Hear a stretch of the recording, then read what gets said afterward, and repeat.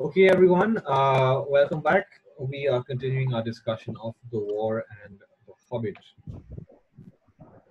So, to return to my little PPT, slide. So, I was talking about how Thorin Oakenshield might represent a kind of qualification of, or a kind of subversion of a questioning of the same theory of bravery that Tolkien seems to espouse. While he upholds courage and chivalry in certain ways, it seems that an excess of this, as embodied in, as epitomized by Thorin Oakenshield, are condemned. Because ultimately Thorin's actions are seen as sort of needlessly uh, encouraging violence. Okay, so that's the issue here. Thorin's disrespect for rituals and codes of military conduct. Another thing that you'll see is that Thorin is not the most chivalrous warrior. He is a kind of violating or disrespecting certain codes of conduct, certain correct codes of conduct. So, for instance, the preliminaries to the Battle of the Five Armies and the Hobbit are conducted in a series of ritual exchanges that define each side's position. But Thorin breaks this ritual sequence by shooting the herald.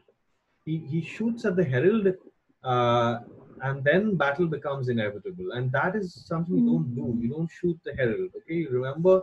If you've seen a lot of fantasy movies, you'll often have the situation where you have two armies camped and you have the herald who comes up and delivers a message from one king to the other, and it's supreme misconduct to harm the messenger. You're not meant to kill the messenger, but it's often the villains who will kill the messenger and send back the horse with the body of the messenger and things like that.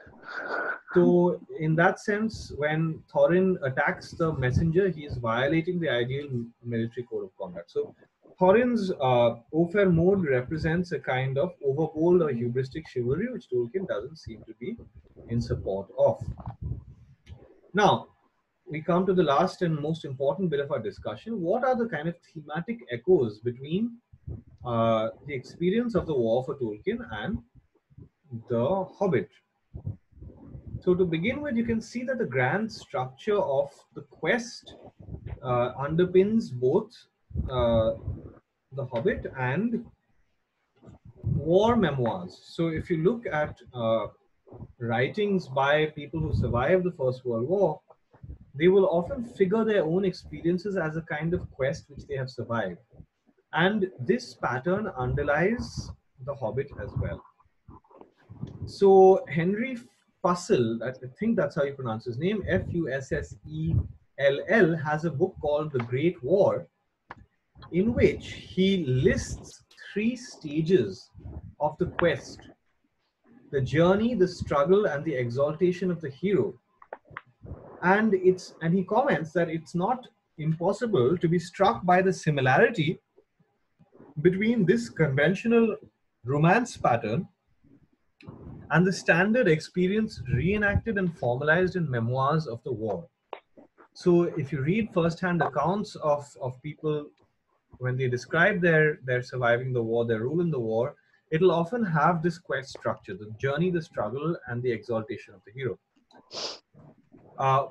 But the only complication is that this also underpins the romance, this also underpins various kinds of myths. Tomadir, in your normal PG class, the next lecture I will be doing with you is actually I'll be returning to structuralism, and I'll be going over Vladimir Prop. Sorry, have I already done Prop with you guys? No, I've done Shklovsky. Defamiliarization Sir, Prop morphology of the folktale ki? morphology of the folktale. Morphology of the folktale. Prop says that there are these 33 functions, and he says that all of Russian folktales are basically can be broken down into these 33.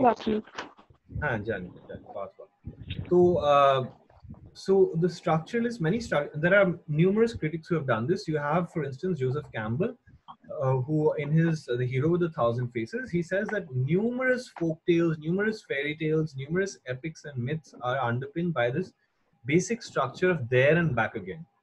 In fact, one of the topics that I could have investigated, but I won't, otherwise tomorrow boddo kaj hoye jabe, boddo material hoye jabe, is how the Hobbit is basically underpinned by the same structure of there and back. It's a very obvious thing. You go on a quest, you engage with the dark forces, and you come back transformed. So this happens in the Hobbit. Okay. So what I'm saying is that a quest pattern ta war memoir ache. Therefore, you can say that in a sense, the Hobbit is also like a war memoir. Secondly, and this is the most important point, if you get a generalized question on war and the Hobbit, this is the point that you need to, or you should focus on the most, because this is the most significant aspect. Okay, the depiction of space in the novel. You'll see that there is a kind of polarity between pastoral and anti-pastoral spaces. Do you know what pastoral is? Idyllic. Yes, Idyllic, sir. yeah. The pastoral is a kind of literary mode which goes all the way back to ancient Greece and Rome. It is a literature of the countryside. Okay? Shepherds and swains and typically kind of idyllic depictions of the countryside, in which you have these poetic figures as well as shepherds engaging in various kinds of artistic activities, and it's kind of basically very peaceful rural settings in which there is a harmony between man and nature. Okay? So that is the pastoral mode. So what you will see is that there are many spaces. We have a glimpse of that. Yeah, go ahead. We have a glimpse of that in that short rest, the chapter, a short rest. Yes, you have a glimpse of that. And who is this? I can't see you. Can't? Is this Shujaya? Yes, you can't see me. Yes, Shujaya. Yeah, I can see. Yeah, that's a very valid point. I think audio ta deri kore asche. ঠিক আছে, I can see you and hear you. That's a very valid point, and yes, we will come to that. So, what has been argued by Janet Brennan-Croft and others is that there is an alternation between pastoral and anti-pastoral spaces in the novel. Okay, so there is this idealized pastoral space, which is the Shire. Mainly, it's the Shire. And the heroes in the novel keep returning to memories of the Shire, and that provides a kind of sustenance for them. When they are... Sir, yeah. I think, or not just the Shire, but I think Rivendell also Absolutely. is like a much more magnificent pastoral place. Absolutely, but Rivendell is not, they don't describe it as much in this book as they do in the Lord of the Rings. Lord of the Rings, they spend a long time in Rivendell, and it's really, its idyllic nature is kind of very glorified. Out. Yeah, it's discussed in detail. এখানে ওদের রিভেন্ডেলের স্টেটা বেশ short হয়, আর I think খুব একটা বেশি narrative space is not occupied by, but yeah, it is one of many pastoral spaces now. So এটাই ব্যাপারটা হ্যাঁ বল. Can I just interrupt for one second? Yeah, please go ahead. বলছি যে সবাই প্লিজ একটু মাইকটা অফ করবি যখন স্যার কথা বলছে, মানে অনেক আনওয়ান্টেড আওয়াজ আসছে। Thank you. করতে পারিস চাইলে, you can mute yourself, that does reduce the noise, and if you have a question you can unmute yourself, that's up to you. ঠিক আছে, তো সেটাই বলছি। now there are both in the Lord of the Rings and in the Hobbit there are certain war ravaged spaces which you might call anti-pastoral spaces, and in between you have spells in which the heroes, just hold on, I need to just close this 1 second. Yeah, so current slide. So that's what I'm talking about. The pastoral becomes a space to imaginatively protect oneself from the experience of the war. Quite humorously, Janet Brennan-Croft says that, like rum, a deep dugout, or a woolen vest, the pastoral becomes something that the soldier, or in this case the heroes of the novel, use to protect oneself from the psychological scars of the war experience. So in this novel, it's particularly the Shire, but also Rivendell, also Beyond's Home. I think Beyond's Home even much more than Rivendell, because Beyond's Home ta onek detail describe kore. there are those animals. The animals come and serve them food and all that. If you had a look at the handout I gave you, that is one of the most ridiculous passages in the novel I found, in which the talking animals come and give you food and all that, which kind of breaks the otherwise sort of not completely unrealistic style of writing. Anyway, so would you agree? Beyond's Home. You remember the description of Beyond's Home? And particularly because it contrasts with what they have just gone through. They have experienced the Goblin tunnels, they come out of that, and then they go and they get refuge in Beyond's Home. So this contrast between pastoral and anti-pastoral spaces. So recourse to the pastoral is an English mode of both fully gauging the calamities of the Great War and imaginatively protecting oneself against them. So this is something that, again, Henry Fussell writes in his Great War, the book called The Great War and Modern Technology. And he says that in the literature of the First World War, you do have some instances of authors recalling pastoral spaces. And this recourse to the pastoral space is a way of gauging the calamities of the Great War, because here you see environmental destruction. If you look at what the war does to the European landscape, 1917 to Digby, it completely ravages the fields. You know, the torn fields of France is what I think. Who is it? The torn fields of France. It had put away. It's oh, this is so exciting. Now, I'm going to just minimize this. Leave this. Open the internet. Flanders Fields, in Flanders Fields.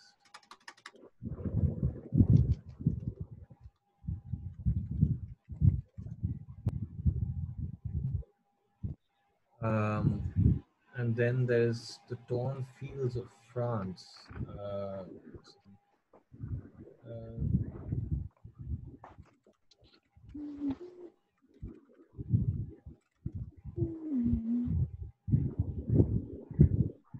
Break of Day in the Trenches. I just want to read you some of this stuff because you have to understand the broader picture. In Flanders Fields, this is a short poem.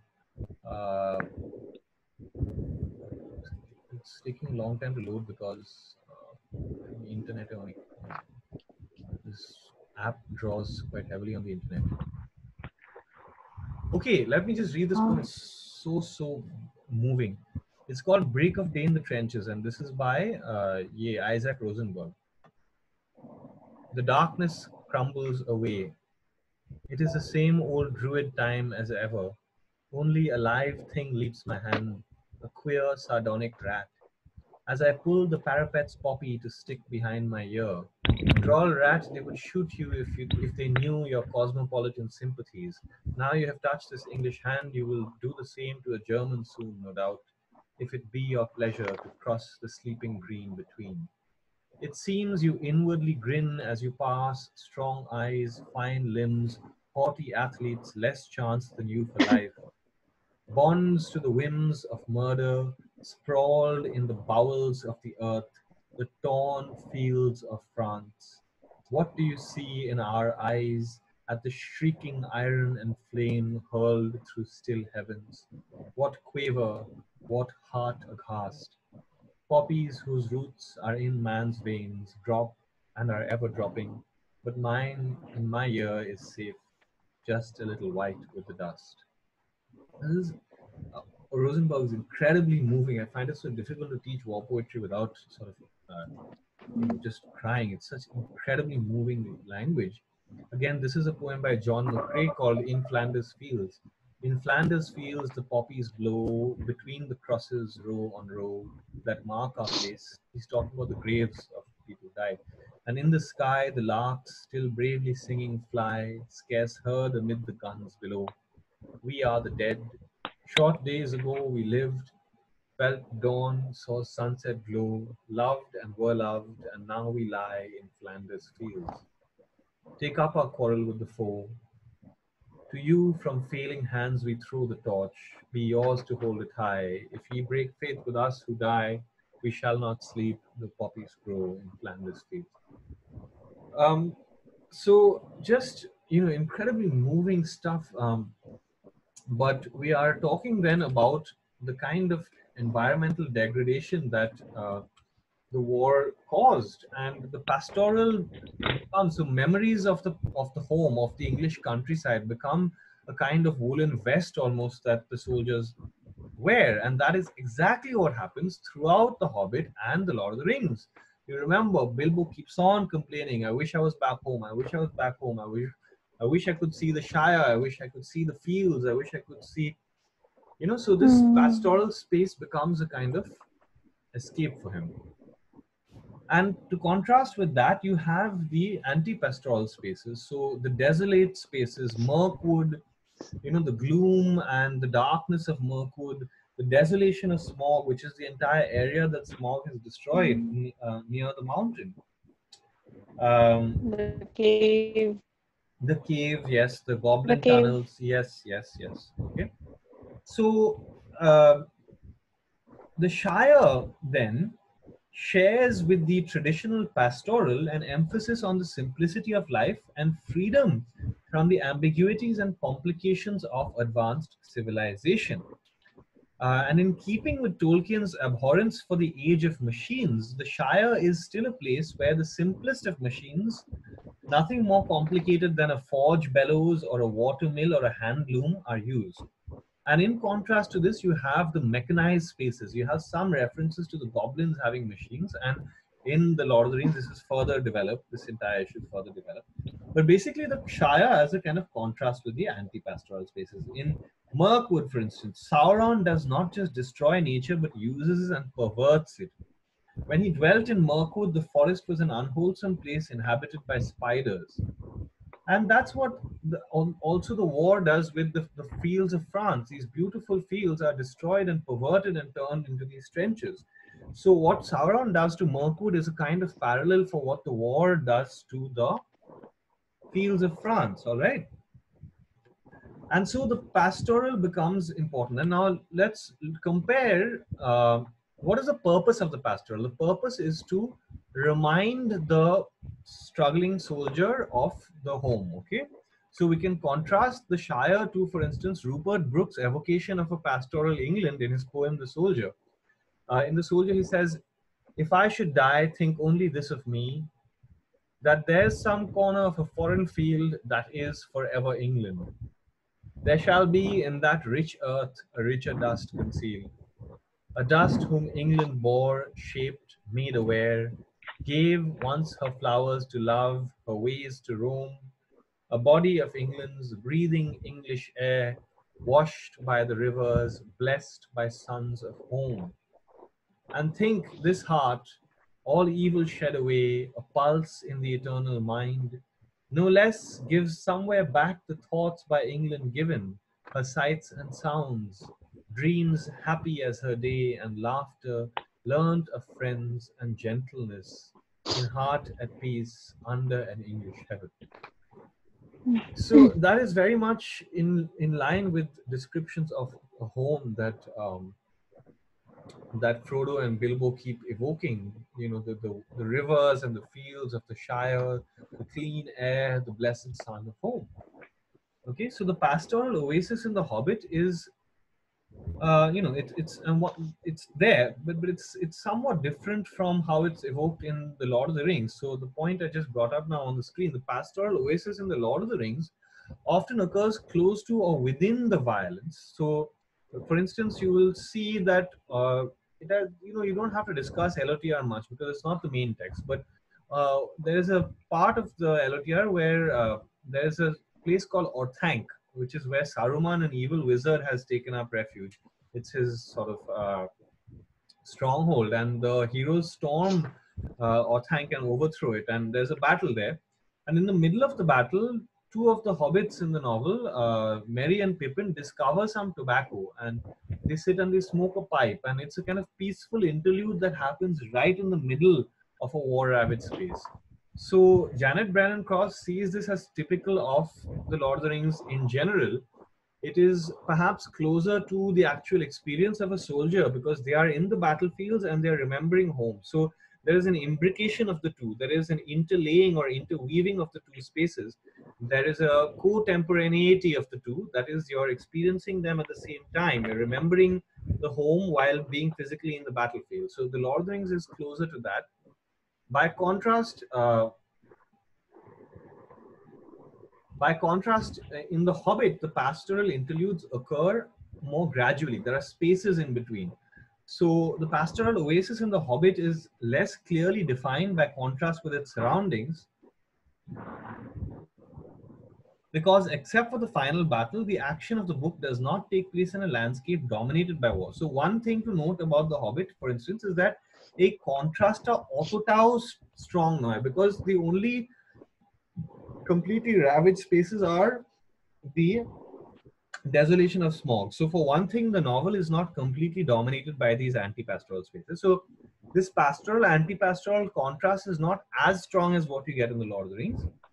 And also the pastoral moment does not usually occur immediately after a moment of great stress. There are gaps. So after the party escapes the trolls, there is a long march before they reach Rivendell. Between the battle with the wargs and goblins and the stay in Beyond's house, the party spends the night with the eagles. So there's a kind of gradual transition. So this is a kind of thing that you may note. Acta battle holo, then there's a passage, then there's a pastoral space. But the Lord of the Rings is much more kind of, the two are imbricated or interlaid.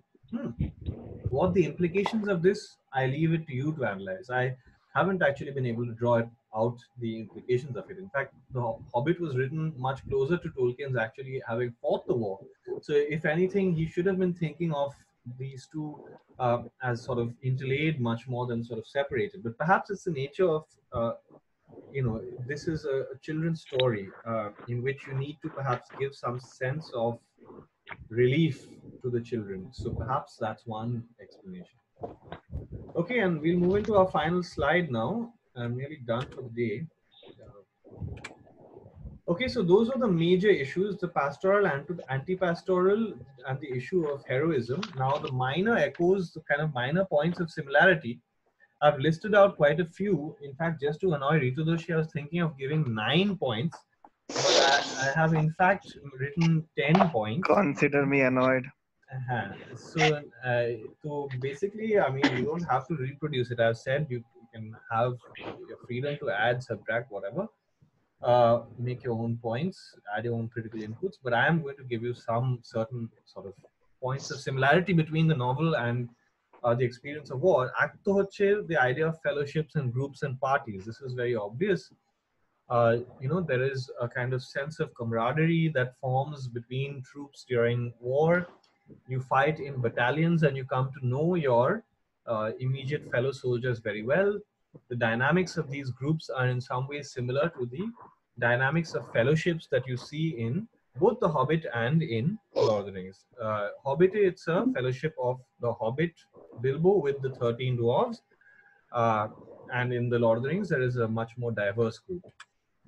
Number 2, a minor incident, but you remember Bomber, the fat dwarf, he falls into the river in the Mirkwood. Mirkwood, there's this river and they are meant to cross it very carefully, because if you fall into it, it's a kind of, reminds one of, what is that?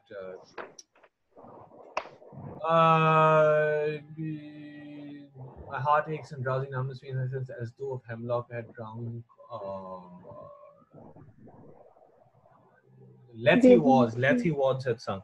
Lethe, the river of sleep. I'm quoting from Ode to a Nightingale. So the river of forgetfulness and sleep in classical mythology. So there's a river in Mirkwood, and Bomber falls into that, and he becomes for a while kind of like a dead body, and they have to drag him around. Remember? So that is perhaps similar to the experience of death in the trenches and the dragging of bodies. Minor point I already mentioned earlier. Bilbo leaving the Shire without any provisions reminds one of Tolkien's own experience of having lost his provisions. The overwhelming presence of refugees in the novel, and this is something worth unpacking. Another aspect of World War I that may be reflected in Tolkien's fiction is the plight of refugees and displaced populations. Discussing the crowds of townspeople forced out of Lake Town by the death of smog in The Hobbit, the scholar Alex Lewis reminds us in an essay. Okay, 10 minutes. I'll try to wrap up. Just got the 10-minute warning.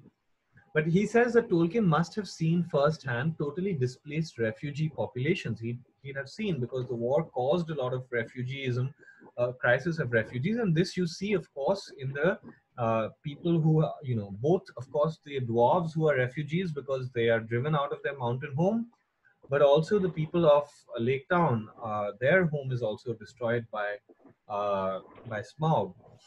In the case of the dwarves, of course, also it parallels with the Jewish history. Next point, civic claustrophobia and call to arms.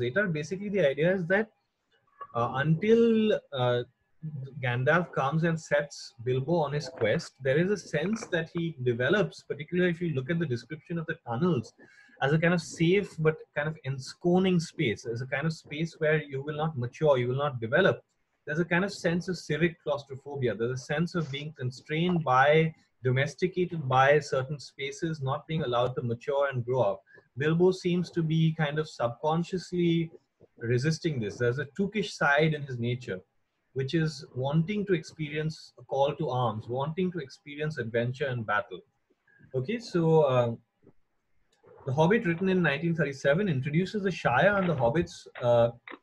Sorry, I'm quoting from Janet Brennan Croft, but basically Bilbo sets off on his journey influenced by his Tookish adventurousness, and despite his occasional wish to be back in his nice hobbit hole, and so here Tolkien might have been unconsciously influenced by the monotony of civic claustrophobia. So many individuals who did not join up in the war effort would have actually felt constrained or confined and would have perhaps regretted this. And so there's a sense of that. In fact, Rupert Brooke has a poem called Peace, in which he says, "Now God be thanked who has matched us with his hour and caught our youth and wakened us from sleeping." So a sense of being, arise, awake, and join this war effort. So that parallels Bilbo's sort of leaving his home. Number 6, a sense of British understatement and reserve. Have already discussed this. Stiff upper lip attitude, resolve to conceal emotions. In fact, one important quote here is that during the Battle of the Five Armies, Bilbo describes the experience as, and I quote, "very uncomfortable, not to say distressing," which is a kind of comical understatement, all right? It's a kind of very British tongue-in-cheek, it's a kind of humorous understatement that he does. So these comic exchanges are reminders of the kind of celebrated phlegmatic British restraint in the trenches. So British soldiers were famous during the war for their stoicism, for their sort of, wittily or sort of sarcastically sort of laughing off the horrors of the experience and saying, all right, keep calm and keep fighting on. The stoic resistance, all right? In fact, young officers were known to call the trenches darned unpleasant. Darned unpleasant being, the obvious kind of understatement of the horrors of being in the trenches, all right? Couple of more minor points. Thinking of trees. Now, this is a rather strange thing. You see, the soldiers who fought in the trenches were habituated to living their lives in a cycle of threes. This means that there were 3 trenches. There were 3 kinds of trenches. There was a frontline trench, there was a support trench, and there's a rest trench. Okay, so they would spend and they used to rotate. So they used to take turns. First, you spend a period on the front line, then you go to the support trenches, and then you go to the rest. Okay, you take rest for a few weeks. So Ibhabe, their entire lives were governed by a cycle of threes, and this apparently had very deep psychological effects. For many years, they kept on living in the cycle of threes, and soldiers became kind of indoctrinated into thinking in threes. And one thing you'll notice in The Hobbit is that the number 3 is quite significant. Okay, it occurs quite often in The Hobbit and The Lord of the Rings. Gandalf speak to the trolls 3 times. The dwarves make 3 attempts to join the feasting woodland elves. In The Lord of the Rings, 3 of the hobbits. Okay, so many things happen. So Lord of the Rings example go chhede, but there are some instances of thinking in threes in Hobbit as well. As I mentioned, you can think of some more examples if you can find them. Okay, and also the general tendency of going not, you know, from action to action, but moving through a kind of interlude of rest. As you've noticed, the heroes face some battle and then there's a period of rest, whether it's in Beyond's Home or in Rivendell. So this is also similar to the kind of movement from the trench to interludes in the support trenches and in the rest trenches. Okay. And just wrapping up, number 9, literature on the battlefront. One thing, again, mysterious dots are appearing. But one thing that I've already mentioned is that you had for the first time a highly literate army, well supplied by an efficient postal service. Soldiers of World War I were reading a lot in the trenches. And this you see reflected in The Hobbit and The Lord of the Rings, okay, in the songs. There are a lot of songs and myths and stories that are recounted by the heroes while they're in the middle of their quest. They are constantly telling tales, and this is a reflection of the way in which people like Tolkien were thinking were reading literature and reflecting as well. Okay, literature was consolation and reassurance. Many soldiers drew great comfort from comparing themselves to Christian, the character Christian in Pilgrim's Progress, and in the same way, many characters in The Hobbit and The Lord of the Rings, through a thorough grounding in the songs and legends of Middle Earth, can draw consolation from past events with which they feel connected. Okay, and finally, last point, no one returns from war unchanged, and the same is true for Bilbo. Though we see this only in the Lord of the Rings, we don't really see the scars so much in this particular story, but he has been changed and he has been transformed by it.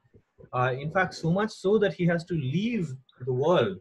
He, as well as Frodo, eventually in the Lord of the Rings, they depart from the Grey Havens, they leave the world. The hero who accomplishes the journey and the struggle is marked by a change that sets him apart from the community to which he returns. And here I appreciate Rita Doshi's comparison to Gollum. Okay, Siegfried Sassoon once wrote that the man who had really endured the war at its worst was everlastingly differentiated from everyone except his fellow soldiers. Okay, they felt shell shocked, they felt great difficulty in being reintegrated in much the same way as Bilbo and Frodo. All right, that brings us to the end of our discussion of war in The Hobbit and also to some extent in The Lord of the Rings. If you have any questions, you can ask me. There's 2 minutes left before this meeting ends. Sir, hello. Yeah, go on. Does Tolkien comment on the humanity in general in this paragraph in this chapter, Overhill and Underhill? You see, there's when the goblins attack the dwarves, there's this hammers, axes, swords, daggers, pickaxes, tongs, and also instruments of torture.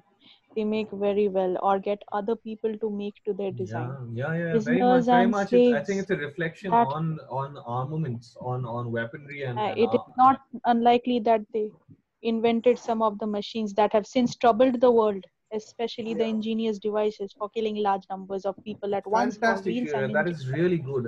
See, Shuja, Always you're a very delighted them. close reader. I really appreciate this quality that you have. This is a very good example. Can you please repeat that last line? Instruments of what? Repeat that. It is not likely that they invented some of the machines that have since troubled the world, especially the ingenious devices for killing large numbers of people at once. Perfect. You quote that line. Large And number of people. engines and explosions always And this delighted is them. unique. This is unique to the first world because here we see for the first time when I teach war poetry, I talk about this mass technological warfare. Technologies that destroy human life at a scale never before experienced. So that is a very direct reference to the war. Thank you very much. Now, less than 1 minute left. Any last questions? Meeting is gonna end suddenly by itself. All right. आगे থেকে bye बोल रहे हैं. Any issues? Any questions? ठीक है. Any further issues? We can discuss it in the WhatsApp chat. All right. So Okay, see you everyone. Thank you for joining me today. Take care of yourselves. Stay safe. Okay. Bye. Bye, sir.